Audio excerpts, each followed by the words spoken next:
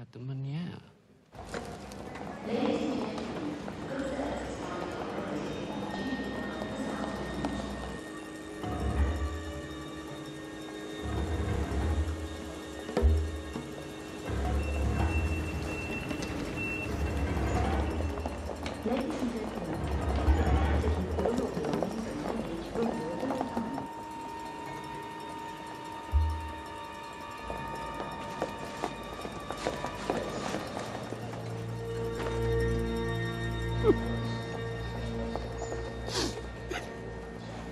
Good to see you, Ham.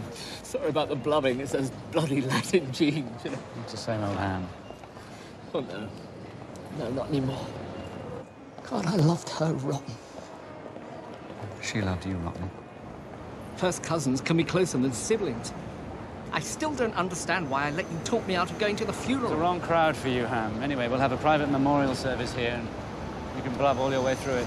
Don't think I won't. Look, hire the Abbey. You can afford it now. Can I? Oh, Tess left you bloody well off. Want to know what you're worth? Not particularly.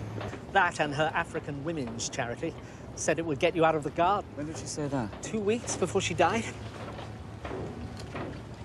Look, I am ravenous. Have you had lunch? Yes, I have. A very civilized lunch with Bernard Pellegrin, who expressed an interest in Tessa's diary.